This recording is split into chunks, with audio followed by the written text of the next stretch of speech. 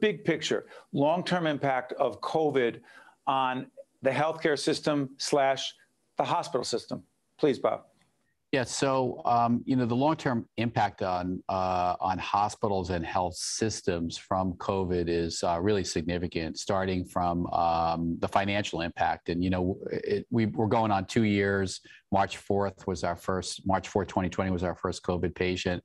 And in year one, 40% of hospitals across the U.S. were operating in the red because of loss of revenue or additional expenses related to COVID. The 21 experience wasn't much different. And as we got into 22 with the Omicron surge, we're seeing, some significant financial impact. So certainly, I think hospitals and health systems are going to have to reinvent themselves, reimagine themselves as they come out of this pandemic and think about what's going to work and what's not. A couple other trends that, I think will emerge from this pandemic. One is technology and specifically telehealth. We saw it surge during the first part of the pandemic. I think when the lockdown occurred, about 80% of all health visits were being done through telehealth and telemedicine.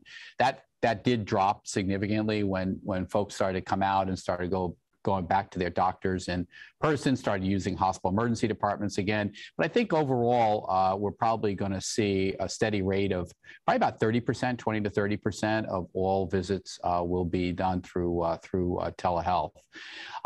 The third trend, I think, that is really apparent from COVID is the impact that the pandemic has had on mental health, mental illness, behavioral health. So I think there's going to have to be, from the hospital perspective, from the health system perspective, a real focus on behavioral health issues going forward. There's been a stigma for years and years. Some hospitals and health systems have tried to face this challenge head on. Others haven't. I think there'll be no choice going forward. I'm Miles, and this is what I work for. To be my best for them and for me, in body and in mind.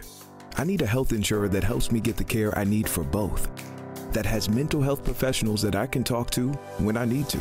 Because when I feel strong and secure, so do they. This is my life. And this is how Horizon Blue Cross Blue Shield of New Jersey works for me. Also brought to you by Horizon Blue Cross Blue Shield of New Jersey. Here when you need us most, now and always. Johnson & Johnson, the Fidelco Group, Investors Bank, New Jersey Sharing Network, the Healthcare Foundation of New Jersey, the Port Authority of New York and New Jersey, moving the region through air, land, rail, and sea. The Northward Center. And by the Robert Wood Johnson Foundation.